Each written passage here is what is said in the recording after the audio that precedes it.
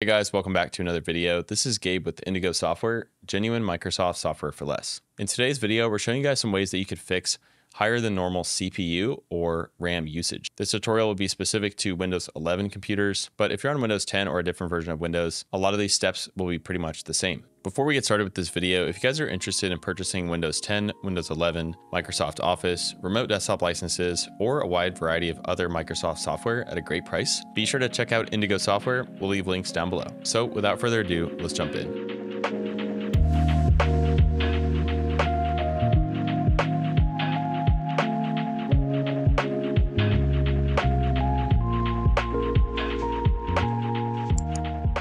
All right, guys, so step one is to restart your computer. This can actually fix the problem in the majority of cases. Now that we got that out of the way, let's jump onto the computer for some troubleshooting. All right, let's start in the task manager. We can hit the start menu and just type in task, and we can see the task manager there. Let's hit enter to open this up. Here, we're gonna look for applications that are using a large amount of our resources. If there are apps in here that you are not actively using or don't need, ending the task will stop the overconsumption of our hardware. Now, in this case, I'm not consuming very much memory or processor performance. I am consuming a somewhat significant amount of memory, but these are both coming from my web browsers. So once I close these, I should be good to go. Now, one important note is you will see a bunch of things like this desktop window manager and other things that basically Windows has running in the background. I would not be too concerned about these, as these are processes that basically need to happen for your computer to run. You'll be able to tell that they're not consuming very much hardware performance. Again, look for things that are significant. And if you don't need the task, go ahead and end it.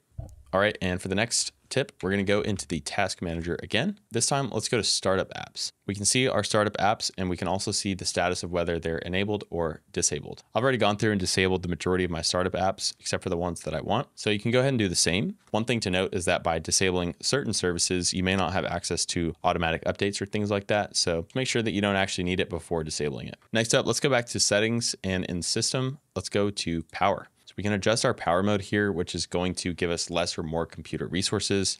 And if you're on a laptop specifically, this might be conserving battery life. So basically we'd be looking for a high performance power plan if that's what we're trying to get. Now I don't have an option for power mode because I'm already using the high performance power plan. If you want to see whether or not you have that on, go to your control panel, or you can simply search power plan like I did here. Inside of hardware and sound and power options, we can see that I have my high performance power plan selected.